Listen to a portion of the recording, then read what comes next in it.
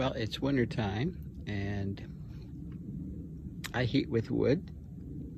So I've got a number of wood piles around the property, which gives us a chance to look at what wood supports in terms of insect life. So this wood pile is a little bit old. If you take off the bark, look what we find here. So the yellow things are different beetle larvae. We've got a couple different families here. This white one over here, that's a cerambycid larva, longhorn beetle. We've got pyracroid larvae here. There's 2 or 3 families of beetle larvae that are right underneath the bark. And then of course inside the wood, oftentimes we have metallic wood-boring beetles. So this is a problem for me because I don't want to burn these guys up. So I have to be very careful when I'm taking wood in for the fire. I try to knock all of these off so that they can complete their development.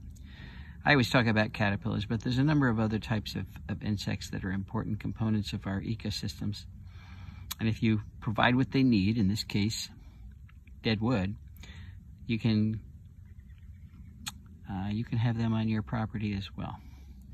What we're looking at is a cecropia moth cocoon that has been spun on my back porch. A lot of people think that caterpillar will spin its cocoon or create its chrysalis on the plant in which it developed. So if you find a cocoon on a particular plant, they say, well, they were eating that particular plant. Obviously, the cecropia moth was not eating my back porch. And it demonstrates what a lot of caterpillars do. They will leave their host plant and they'll walk. They'll crawl, sometimes for half an hour, sometimes for an hour.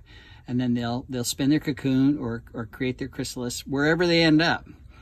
So, and what they're trying to do is get away from their host plant because that's their natural enemies look for them on the host plant. So they'll walk off and hide, get as far away from their host as they can. So finding a cocoon does not tell you what that creature was actually eating. What we're looking at is the mud nest of a mud dauber wasp. Looks like a little pot, and that is how they spend the winter. And it's also how they reproduce during the summer.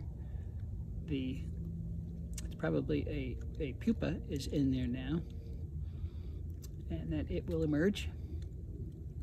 First warm period that we get, and start several generations during the summer. They stuff those nests filled with either caterpillars or spiders, depending on the species, and close them up with mud and complete their life cycle.